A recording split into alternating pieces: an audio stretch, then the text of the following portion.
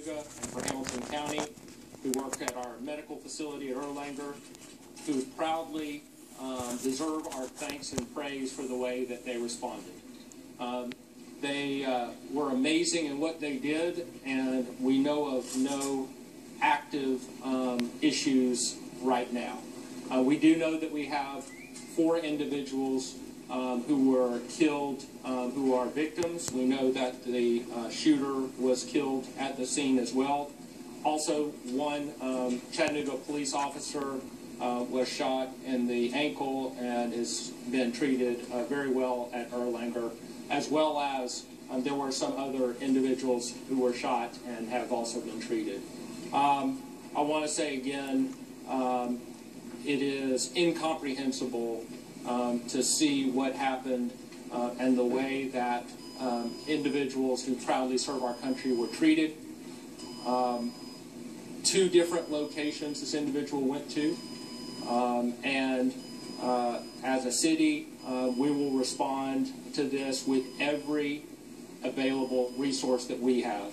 I have behind me individuals from the FBI, the ATF, Hamilton County, Chattanooga Police Department, the U.S. Attorney, every single resource that we can summon. This is, as I said, a nightmare for the city of Chattanooga, but one to which we will respond. With that, I'll give... so very quick, 4 people killed, including the shooter, or is that the 5th person? That's a 5th person. Chief? Thank you, Mr. Mayor. The mayor shared all the details of the incident and the investigation that we're prepared to share right now. I'd like to echo his apology for taking a while to get to you all. Our primary concern was the welfare of our community, checking on our officers, and making sure that we coordinated with our partners from the county, the state, and the federal government. What we do know is that somebody brutally and brazenly attacked members of our armed services, and that officers of the Chattanooga Police Department and the Hamilton County Sheriff's Office responded immediately, and they were able to make sure that no further loss of life happened. I'm extremely proud of them and the community of Chattanooga for making sure that we responded in a timely and a courageous manner. Thank you.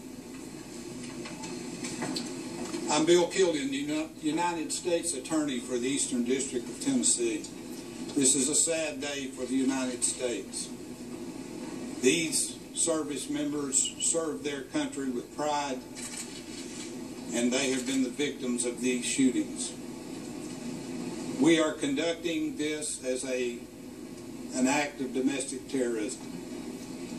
The FBI is now in charge of this investigation, and I will turn over when I get through to the Special Agent in charge, Ed Reinhold, to discuss with you what he can and what he will about this ongoing investigation.